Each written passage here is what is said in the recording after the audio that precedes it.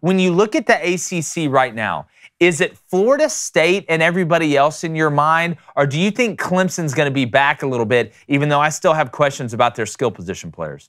Yeah, no, it's not. It's not anyone and then the field to me in the ACC.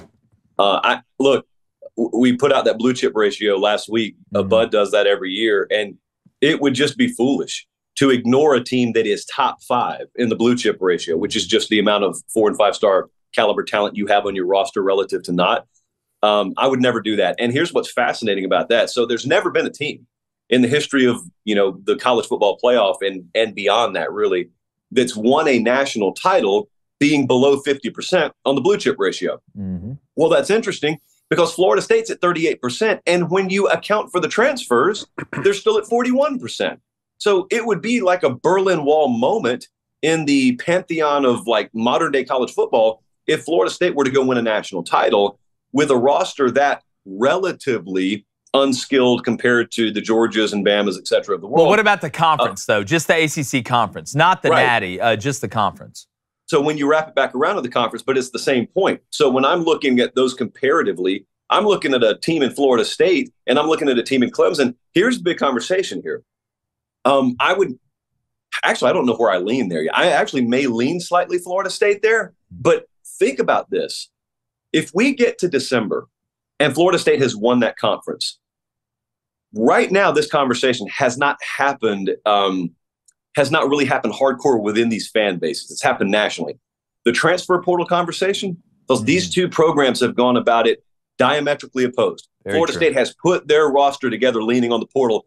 Dabo has voluntarily shirked the portal, as Meemaw would say. And you're so far, you're not paying any price because Florida State has not overtaken you. They've not won the conference. They've not beaten you en route to doing it.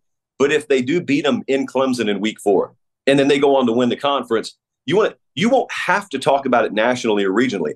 Clemson's own fan base will start to turn and look at the emperor and say, it's not illegal. They're not doing anything illegal. The rules allow you to use the portal, and you're just going to continue to turn your back on it out of like some principled stance you took. Well, it's your job to put our program in the best position to win.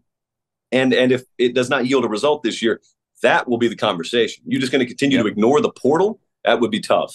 Yeah, very true, because you're losing justification for doing that. Imagine a warm breeze all on your face as you lounge in your favorite chair outside, the grill sizzling. Oh, with the juiciest burgers. Rejoice. The aroma of the food is irresistible, and your mouth waters. I'm doing it, Peter. Waters like the rivers of ancient Babylon as you wait for it to be cooked to perfection. Now imagine what this perfect summer night would look like if you went to turn on the grill and the propane tank is empty. No. That's where our friends at Cinch come in clutch. Cinch is a propane grill tank home delivery service. They deliver propane tanks right to your door on your schedule, and they don't require any long-term commitment. It's good for you, Flamin'. Or subscription. Plus, delivery is completely contactless, especially if you're like Howie from Benchwarmers. The sun's bad. You don't want to wait around at home. Track the order on the Cinch app everywhere. So the perfect summer night wouldn't be complete without Cinch. So go to cinch.com, that's CYNCH.com, or download the Cinch app and use promo code BOOSTER, BOOSTER, to get your first tank exchange for just $10. That's CYNCH.com, promo code BOOSTER, BOOSTER. This is a limited time offer. You must live within the Cinch service area to redeem it. Visit cinch.com/offer for details. Hit the gun! There it is. Yeah. Man, look. Well, while you guys are talking about the ACC, I mean, Josh, you were just down at Miami. You know, Mario Cristobal entering year 2, 5-7 a year ago. What was your biggest takeaway from being down there, and what is your expectation for the Hurricanes? They feel better this upcoming year than they did last year. I think they feel like if they can get to 2024, that's the team that they feel will really explode. Crazier things have happened, obviously, but man, there's a lot of not beating around the bush in that building right now. They are not shy about telling you we've still got some folks here that probably need to explore other options. Yeah, because it's a weeding out process. They kept Van Dyke. You know, we're talking about that whole NIL retention system. Don't overlook the fact that they were able to keep Tyler Van Dyke because if they didn't keep him, I sat down with their offensive coordinator for like an hour, and he made no bones about the fact that if we don't keep him, like if I don't have him, we're screwed.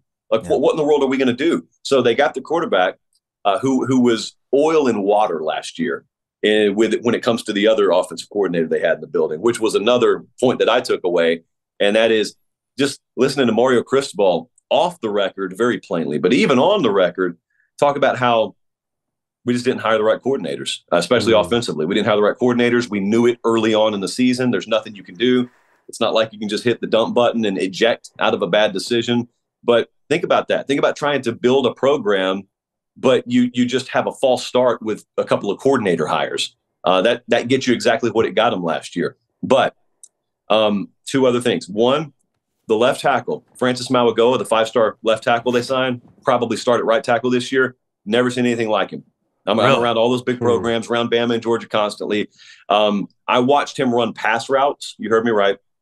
And he is as fluid as a wide receiver. Just happens to be carrying 335 pounds with him. He is over there leading position drills, not 18 years old yet, leading position drills with that offensive line. And from day one, he walks in, they said, he's the best player we have here. And that's a 17-year-old. The other thing is, I think it's so fascinating when you see people with the right mentality, a true freshman class come in, because we've seen it when Saban took over at Bama. I remember hearing these stories when like that first true freshman class came in, immediately, like the Julio Jones class, just immediately. It didn't matter that there were fifth-year seniors on the roster.